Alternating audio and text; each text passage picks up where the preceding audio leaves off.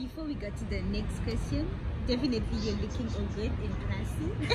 Thank you. And also, I think people are wondering to say, oh my God, let's go. Guys, it's cold. Cold when I was leaving my house. It wasn't cold when I was leaving my house. Definitely, I was riding to this place, so... No, I also rode to this place, but it wasn't cold. In all due honesty, it wasn't cold. Right now, it's getting a little bit chilly, but I have it. Oh yeah, definitely. So, okay, this brings us to the next question to say, how do you draw a line between, you know, being a leader and being a friend? You know, you also have friendships and you're also leading your friends. So, how do you strike the balance? I mean, how do you not take your friendship to, you know, I mean, yeah, being being a leader on your friends, and also not really favoring them over others, and you know, just striking the balance between the two. How do you do it? Is there a criteria? I haven't found a criteria, but I'm sure there is surely a criteria out there. Since that question was asked to me, I'm gonna answer it my way. Yeah, that's okay, right? Definitely. I mean, we are talking about how you are doing it. Okay. Definitely. Sure. And how, you know, being authentic before your friends. I mean, the ladies of your All right. First of all, I'm glad to actually be on this table. Aww. Like I'm actually just realizing it now how much of influence I'm feeling right now, like just sitting and talking to you right now. It's good. So without point, you are actually a leader to me. Whoa, guys, did you hear that? You know, you are actually leading me at this point, and I'm quite honored. I'm really humbled to be here.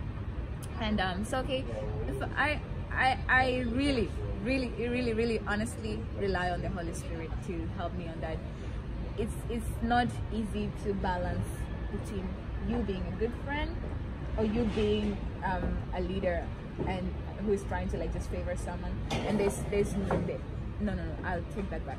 It's not easy to balance you being a leader with authority and accusing your authority on your friends, and you just being a good friend. It's sometimes it gets hard.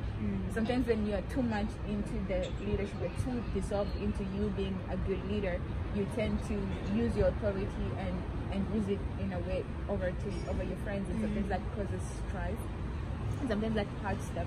And I can say that I also have had that point where I've had kind of like it gets hard for my friends to even approach me. Yeah, you're a leader. You know, like it gets scary. Yeah, like you become too dissolved into it, and you have so much authority that even the way they approach you, you can feel the tense in it. I mean, too much respect is all. Yeah, so you can feel the tensing up, and sometimes you don't want them to feel like you are being with so much authority on them, but it's hard because it's more of like every single day you are dissolved in it. Every single time you're dissolved into doing what you're doing, you're good at, you know. And yeah, so the Holy Spirit really helps me, that I just rely on Him to help me. I rely on Him to tell me what things I should do and how I should cut down, when I should be humble, when I should be loud, when I should stand up, when I should sit down. And I actually remember like with my best friend, I remember there's a time when I wrote down in my journal, and I was like, God, please help me to know when I'm stepping too hard, you know, when I'm too much in authority, and it now becomes so hard for her to even relate with me, you know? Yeah. And I'll be like, God, I want to be relatable. I don't want to be a leader who is trying to be a good friend, but at the same time is so much in the authority that it's hard to actually make friends. It's hard to actually maintain the relationship that you had before you were a leader, you know.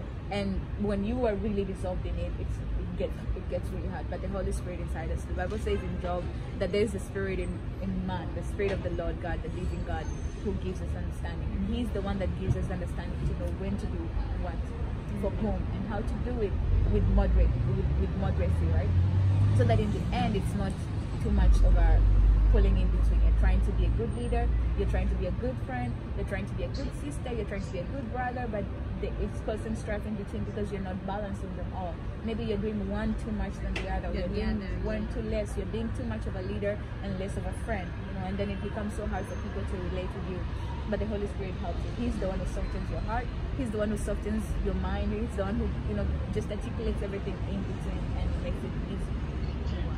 I think the Holy Spirit is just the bigger person. He is, an applause for him. He really is.